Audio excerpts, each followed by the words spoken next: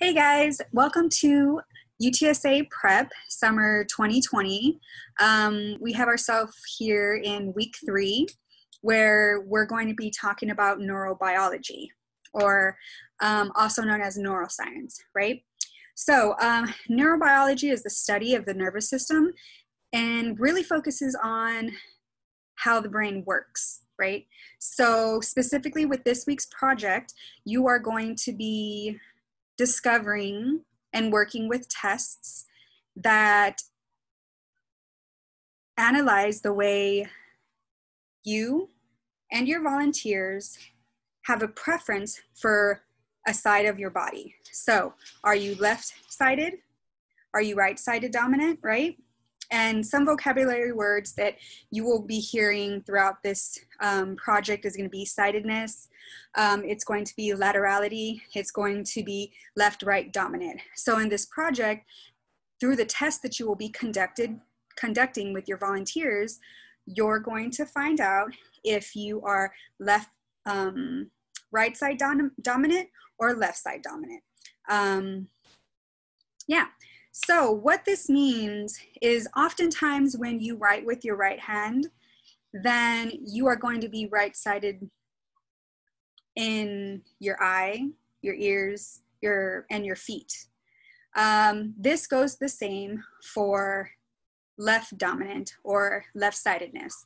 So if somebody's left-handed, their dominant side will usually be their left side. So they'll look out more of their left side of the eye or their ear, and they'll step with their left foot first, or if they're stepping on something, right? So though this may be the case, sometimes it might differ from people to people, and sometimes it might be split in the middle. And more than likely, a lot of times it's the individuals that are left-handed that will have the ability to also use their right hand. And this is because, especially back in the day, they used to think that left-handedness was, I guess, wrong.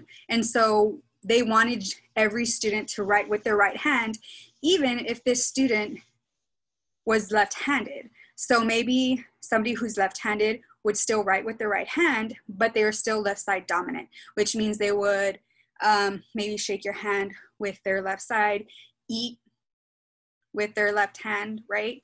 Or step starting with their left foot. What does this have to do with the brain? Well, because of the functions of the body is tied into the way your brain works, especially with neurobiology, there are different parts of your brain that are hemispheres. So you have your right hemisphere, you have your left hemisphere. Now, when somebody's processing language, right, whether learning it or hearing it or trying to speak it, and they're processing language, if you're right-handed, then you're using the left side of your hemisphere. If you're left-handed, then you're using the right side of your hemisphere, which is interesting. But sometimes a left-handed person can use both, okay? So yeah, so this is what this week's project is going to be about. You're going to be doing a series of tests on volunteers and even yourself to see if they're left side dominant or right side dominant. Let's see. Let's talk a little bit about the actual project that you will be doing. For this project, you're going to need some materials, but we encourage you to find other materials that you could use to think outside the box, right?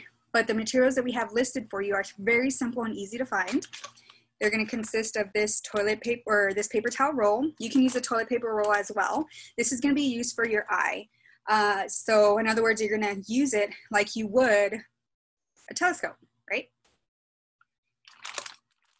You have some sort of writing material because you're going to be asking your participants, your volunteers, to use it to write with. So then you'll figure out if they're right-handed or left-handed. pen, pencils, whatever it might be, whatever you have on you. You're also going to use coins, and this is going to be to check the foot. You'll simply place them on the floor, and I have a little demonstration that I did with my son that you will see. Place them on the floor, ask your participant to step on it, and see which foot that they choose to do that with. And last but not least, this is not a phone, but pretend it is, will be for the ear. If you have a phone, you ask your participant, pretend it's ringing, and answer your phone, and see what ear they put it up to, okay? Those are the materials that we're going to use. Now, along with the materials that you'll be using for the test, you're gonna be recording everything in your STEM journal, right? This is my STEM journal. I'm not quite done. In fact, there's more stuff that I wanna add to it, some flowers and tape it over, but this is something that I have so far. And as you can see, it does have used pages, so I kind of just found a place for what we're doing today. When you look at your STEM journal, you're going to want to record everything that you're doing in the exact same format that we started with in week 2. So as you can see here, I have my parts highlighted. We have the heading, where your name and everything should be, your guided question, right? Research notes will go here. And there's an area for vocabulary for this week, and the vocabulary words will be listed in your student instructions that you will get in the email, okay? Now, as far as, let's see, your data collection and observations, you're going to draw your own data collection table. This is the one that I have. You can do any kind of table that makes sense to you. I know you can't really see too well, but I put the tests that you're doing on the side. I did not label the materials, but I put them by hand, foot, eye, ear, so you can write down whether they're right or left dominant, and the people are up here. So you'll have your volunteers write their names. So this was my son, Roman, my husband, Raymond, and then my mother, Rhonda, okay? And so depending on the material that you're choosing for that time, the penny that they're stepping on, the toilet paper roll, or the paper towel roll that they're looking through, let's say if it's the hand, then they're writing their name. What hand did they use to write their name? Roman did his right, Raymond did his right, and Rhonda did her left. She is left-handed. So as you go down the line, you're writing which hand, which foot they use, which eye they use, and which ear, right? At the very bottom, I wrote down the material list because that's going to be very important, right? You want to include everything in your observations. So I put toilet paper roll, pencil, penny, phone. On this other side, you are going to list your reflections and deductions. I have a sentence stem here that says, I found out that. And in this area, you're really wanting to connect the research that you did, and the research portion is in the Google Slides, or the PDF version of the Google Slides that we will have you click the link on your student instructions. The whole Google Slides consists of a little bit of information, but links so that you can click on takes you to websites that you will read yourself and really pull some information that you find interesting or that sticks to you, right? Like what's standing out to you? Put it here. There will also be videos that you will be able to watch, and a really, really cool 3D, virtual 3D interaction of a brain and how it's working that you guys can kind of click around and play with. All that is your research section, and you're writing that here. So when you do your tests and then you come over here to your reflection and deduction, you're pulling your data collection, your tests, and the research you did, and you're trying to figure out what does all this mean to you, right? What can you deduce from it? What kind of information? What did you just learn? This bottom section, further inquiry, is for stuff that wasn't really quite answered for you. So what are you still interested in? Did it make sense for you? If not, it's totally fine. This is also a feedback portion. So if something wasn't connecting for you and you needed more clarity, this is something where you would write down questions, okay? And so questions that you have about what's going on with the brain when you are left side dominant, right? Or whatever questions that you might have, even besides the project. Hi guys, so we're gonna be doing a little project. My mom's recording me. First, hold on. First, what we got here is our setup of the materials. We have a phone, a paper towel roll, a pencil. I'm gonna use a marker though. But he's gonna use a marker, and then a dime or a penny, any kind of nickel, and that's gonna be for the foot test. So right now we're checking his handedness. So he's gonna write his name. And as you can see, he is right-handed. Yay. Great. All right.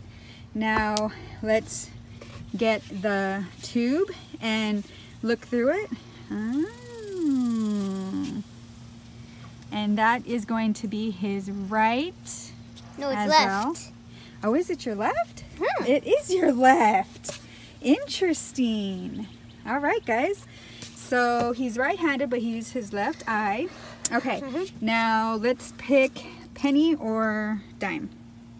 Penny. Penny, and go ahead and step on it. Left. That's with your left as well. It does any matter. I can do my right or left at the same thing. It's like 99 with my left and 100 with my right. Yeah. So okay. it just feels the same. Now let's pretend like somebody's calling you on the phone. Pick it up. And that's. Hey, welcome back. I hope you enjoyed that quick little video that I recorded of my son. He was one of my volunteers, just one of many that I did. It says to do 5, but please feel free to do more.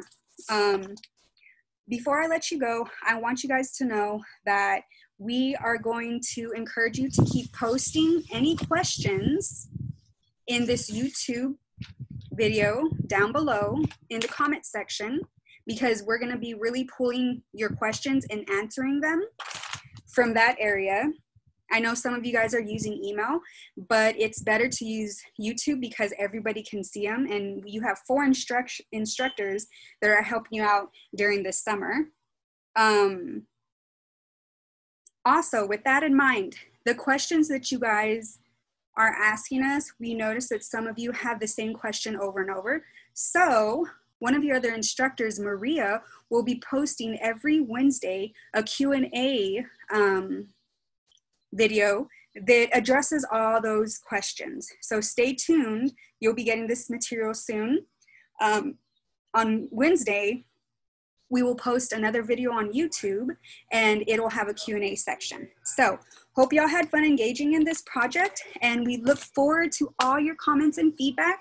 Remember, don't forget to post.